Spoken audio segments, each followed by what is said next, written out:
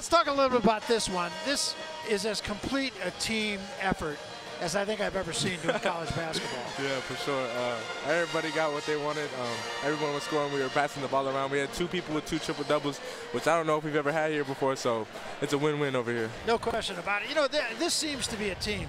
It's obvious. It was obvious to us watching practice yesterday. Everybody seems to get along. Everybody kind of likes each other. You don't play like freshmen. Yeah, we're very cohesive. Our chemistry is great. And I give great credit to our coaches. We went on a team retreat, and we got to know each other a little bit more. And you know, we just have no issues. We have no egos on the team, and everyone's playing one for all. Timmy, I thought that was evident in your game against Nevada. I'll go back to that for a second, which I think had something to do with the way you came out and played today. Talk about that, because you were instrumental in your win against Nevada on the road, and also coming back and bringing that same feeling here. Yep, team first. Just being poised down the stretch kind of led into this game. This was a big win for us.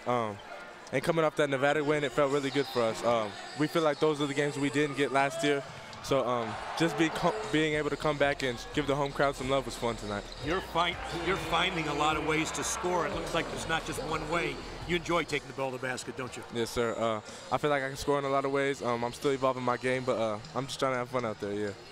And it's a very good team in transition. I think that may be the hallmark of this team as we look ahead in the season, particularly from the bigs. I mean, I think my impression is your bigs are not just big, they're athletic. Yeah, we got some bigs who can really run the floor, and our foremen, Riley and Mickey, we're trying to get up and down the floor. There's no question to it. That's our game. We flow, especially at home in this altitude. We feel like we got the advantage, so we try to push the ball for sure. Interchangeable parts, too, as far as the guards are concerned. Gotch is a good backcourt guy, good assist guy, and so is Jones, and both can shoot the basketball. Yeah, we think we're very versatile. We got a lot of guys who can do a lot of things, and whoever's in is going to get the job done. You're the senior citizen on this team, man, and you're only a sophomore. Yes, how do you sir. take your leadership, and what do you do to help your team as one of the older guys as a sophomore on this team with so many freshmen? Yeah, like you said, a lot of freshmen, a lot of young guys got a lot to learn, including myself. I'm still learning every day. My coaches are mentoring me and trying to get me right, but they look for me for leadership, so I try to give that to them and get them prepared for the big games. We got a big game on Friday next week against Minnesota, who's going to bring a lot of physicality that they're not probably used to, and I got to prepare them for that. They took me off my game last year, so we're going to try and be ready for next Friday for sure. You believe this team was picked 9th in the Pac-12?